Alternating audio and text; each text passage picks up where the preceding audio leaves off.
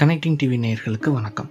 Big பாஸோட அப்டேட்ஸ்லாம் நம்ம தொடர்ந்து பார்த்துட்டு இருக்கோம். அந்த வகையில் நேற்று என்ன நடந்துச்சு அப்படின்னு சொல்லி பார்த்தோம்னா, முன்னாடியே சொன்னது மாதிரி எவிக்ஷன் ப்ராசஸில் இந்த சீசனில் ஃபர்ஸ்ட் எலிமினேட் ஆனது ஃபாத்திமா பாபு தான். அதுக்கு முன்னாடி அங்கே என்ன நடந்துச்சு, அதுக்கப்புறம் என்ன நடந்துச்சு அப்படின்ற சீக்வன்சஸ் எல்லாம் காமிச்சிட்டு இருக்காங்க. அந்த வகையில் ஃபர்ஸ்ட் அபிராமி வந்து மதுக்கு ஓட் பண்ணதை பார்த்து வனிதா, சாக்ஷி, செரின் இவங்கெல்லாம் அவங்க மேலே பயங்கரமாக கோவப்பட்டிருக்காங்க அப்படின்னு நல்லா தெரியுது. அதை தொடர்ந்து அவங்கள ரொம்பவே கார்னர் பண்ணியிருக்காங்க. அது மட்டும் இல்லாமல் வனிதா அபிராமியை பார்த்து நீ பேக் ஸ்டாப் பண்ணுற, செல்ஃபிஷாக இருக்க அப்படி இப்படின்னு சொல்லிட்டு நிறைய பேசியிருக்காங்க. இவங்களோட சண்டே சமாதான அப்படின்னு சொல்லிட்டு ஃபாத்திமா வந்தாலும் அவங்களையும் மூஞ்சில் அடிச்ச மாதிரி வனிதா பேசியிருக்காங்க. இதெல்லாம் தாண்டி ரேஷ்மா வந்து சொல்லும் பொழுது நான் இனிமேல் மீராவை கூட நம்புவேன், ஆனா அபிராமியை நம்ப மாட்டேன் அப்படின்னு சொல்லிட்டு வித்தியாசமா சொன்னாங்க. இதெல்லாம் நினைச்சு அபிராமி ரொம்பவே அப்செட் ஆயிட்டாங்க, பயங்கரமா அழுதுட்டாங்க. அது மட்டும் இல்லாம பிக் பாஸ் கிட்டையும் நான் உடனே வீட்டுக்கு போகணும், என்னை இங்கிருந்து மோத அனுப்புங்க அப்படின்னு சொல்லிட்டு ரொம்பவே டிப்ரெஸ் ஆகி அழுக ஆரம்பிச்சிட்டாங்க. இப்படி இருக்கிற நேரத்துல அவங்கள சமாதானப்படுத்தினது யாரு அப்படின்னு சொல்லி பார்த்தோம்னா மதுமிதா தான். அவங்க வந்து நிறைய அட்வைஸ் கொடுத்தாங்க. ஏன் இப்படி அவசரப்படுற, நீ பாக்குறதுக்கு ரொம்ப அழகா இருக்க, அதுவும் இல்லாம நல்லா டேலண்டடா இருக்கிற, இந்த பிளாட்ஃபார்மை நல்லா யூஸ் பண்ணிக்கோ, உடனே போகணும்னு நினைக்காத, இருந்து சமாளிக்க பாரு அப்படின்னு சொல்லிட்டு நிறைய அட்வைஸ் எல்லாம் கொடுத்தாங்க. என்னதான் இவங்களுக்கு நடுவில் பிரச்சனை இருந்தாலும் அதையெல்லாம் தாண்டி மதுமிதா வந்து அபிராமிக்கு அட்வைஸ் பண்ணது உண்மையிலே சூப்பரா இருந்துச்சு அப்படின்னு சொல்லலாம். எல்லாருமே அவங்களை அப்ரிசியேட் பண்ணிட்டு இருக்காங்க.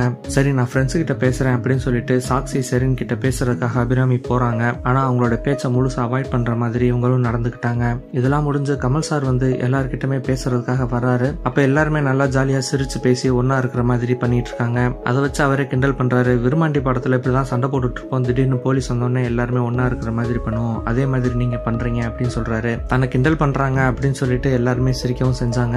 பிக் பாஸ் வீட்ல புதுசா இன்னொரு டாஸ்க் கொண்டு வந்திருக்காங்க. அதாவது என்ன அப்படின்னு சொன்னா Frooti collar of the week அப்படின்னு சொல்லிட்டு ஒன்று கொண்டு வந்திருக்காங்க. அதுல பொதுமக்கள்ல இருந்து யாராவது ஒருத்தர் கால் பண்ணி வீட்டுல இருக்கிற ஹவுஸ்மேட்ஸ்ல யார்ட்டையாவது பேசலாம். கவின் கிட்ட ஒரு பொண்ணு பேசுறாங்க. அப்ப எல்லாருமே எதிர்பார்த்த ஒரு கேள்வியை தான் கவின் கிட்ட போய் கேட்டிருக்காங்க.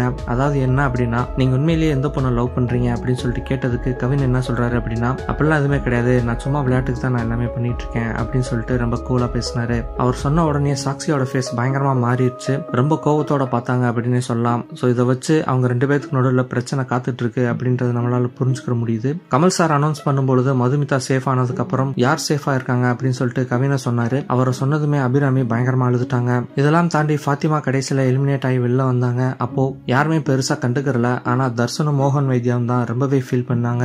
ஏன்னா தர்சன் வந்து ஆரம்பத்துல இருந்தே அம்மா அப்படின்ற ஒரு பாசத்துல தான் பழகிட்டு இருந்தாங்க. ஃபாத்திமா வந்து ஸ்டேஜுக்கு முன்னாடி கமல் சாரோட நின்று பேசிட்டு இருக்கும் பொழுது அவங்களுடைய ஃபேமிலியும் தர்சன் கிட்ட நல்லாவே கனெக்ட் ஆயிருக்காங்க அப்படின்றது நல்லா தெரியுது.